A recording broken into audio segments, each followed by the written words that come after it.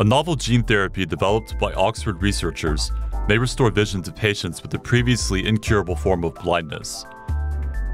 Choroideremia is a rare genetic disease in which photoreceptors in the retina and underlying vascular layer, known as a choroid, degenerate.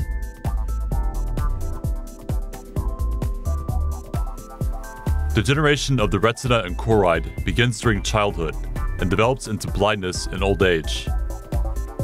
Choroideremia is caused by a defective CHM gene.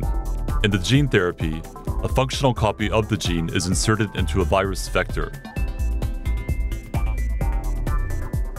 The vector is then used to deliver the gene to the degenerating photoreceptors in the retina.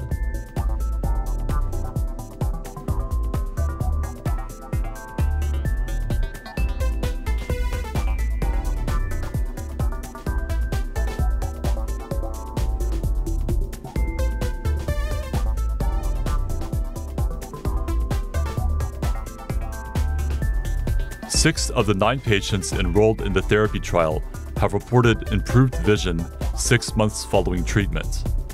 While this technique cannot regenerate cells that have already been destroyed, it can restore normal functioning to defective cells.